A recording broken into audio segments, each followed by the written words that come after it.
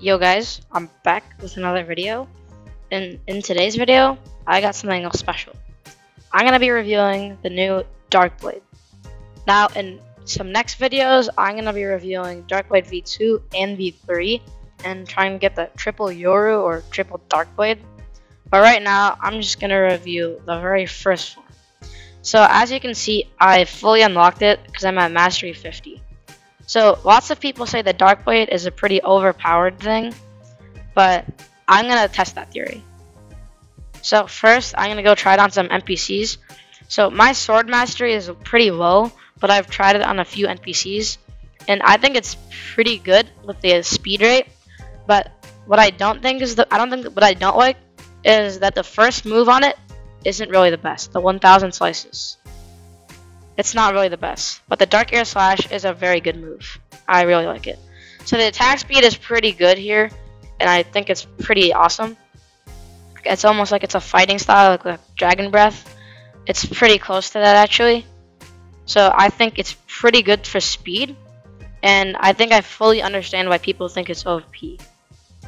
Now, trying this on bosses, I don't know if this would be the most effective on bosses. Because I just tried it on Jeremy, and for Jeremy, it was kind of hard to actually get him low with it. So that it was kind of a loss, but it was very hard to get him low with the triple Darkblade. So I think getting him low with your fruit, or having a friend get him low for you, and then after that, getting the last hit to get all the rewards, even if it's a boss, you still get it. But otherwise, I think it's really good and helpful. Now for PvP, I PvP'd one other person in the server. So first off, it's kind of hard to aim with 1000 slices because it's a really close-up attack. But otherwise, if you're on ground, not like a full blockers battle, it's fairly easy to actually kill them, which is a very good thing. Because killing them is extremely easy now because of the attack speed and also the movement rate. Because I have Mink V2, so moving around is easy and pretty fast. And the Dark Air Slash, it's a pretty large hitbox, so it's also pretty great. I don't really like the 1000 slices. It's not very helpful in my opinion. So I don't think that that's really worth it. But the Dark Air Slash is a really good move. See, as you can see, I killed the guy right here. I killed him with a Darkblade, but see, this player died recently. But I really think the Darkblade is good. So as you know, in future videos, I'm going to be making Darkblade V2 and V3. And I'm going to keep posting other things. As you know, Race V4 is coming out. And I'm going to react to that and post that. But in my opinion, I think the Darkblade is really good for PvP and NPCs. But for bosses, it's not the greatest. So next video, I'll probably see Race V4. I'll check that out, and then probably Darkblade V2 will be coming out soon. So in my opinion, I think Darkblade is a great sword, but I think it could be priced a little lower for how much I paid for this. 1,200 Robux, which is 12 bucks. So I paid $12 for this. I don't know if that was fully worth it or not, but for the PvPing skills and fighting NPCs, it's pretty great.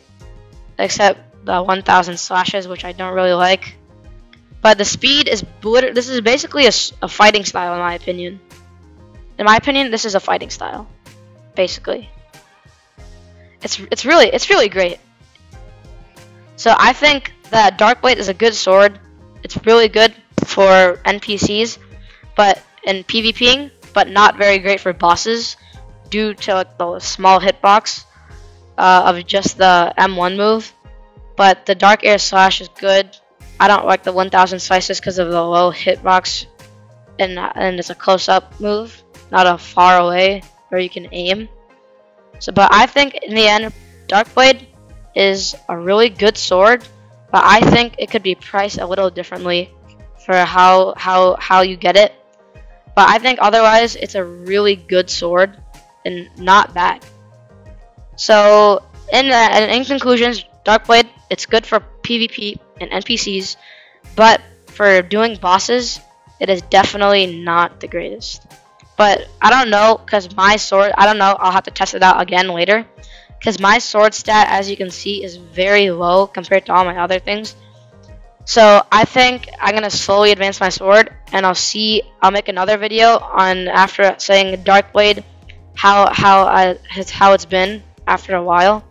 But in the end, I think Darkblade, it's a really great sword. And I think I really understand why people think it's such a great sword. It's good for grinding, NPCs, and combat, but just bosses. But I think you can get bosses as well with just your blocks or combat style.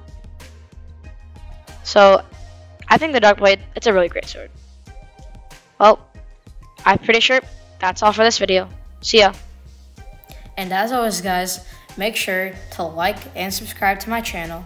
It really helps me out a lot, and I really appreciate it. Thank you.